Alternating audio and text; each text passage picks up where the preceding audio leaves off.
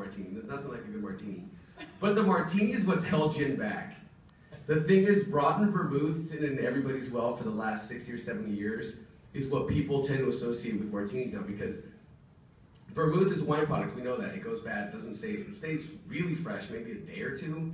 After that, it's still good, but it's on a downward decline. So what happens is people walk around going like, oh, I don't like vermouth.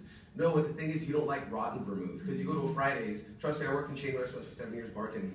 I don't think I ever changed a bottle of Martini and Rossi once. It was just sitting there in my well.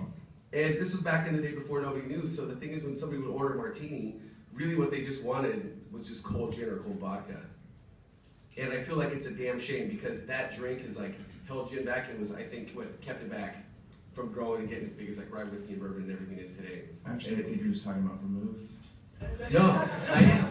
And that just means you're not drinking enough martinis. Hey, let me tell you something. Just going back. And then another thing about the martini, I'm going to say this, I'm going to piss off a lot of my gin friends. We could talk about this for an hour, by the way. Is that it's not as good as a Manhattan. It's not as good as an old fashioned. Shit, a martini's not even good as a Negroni. Here, let me say this. The Negroni is the king of gin cocktails, and that's a fucking fact.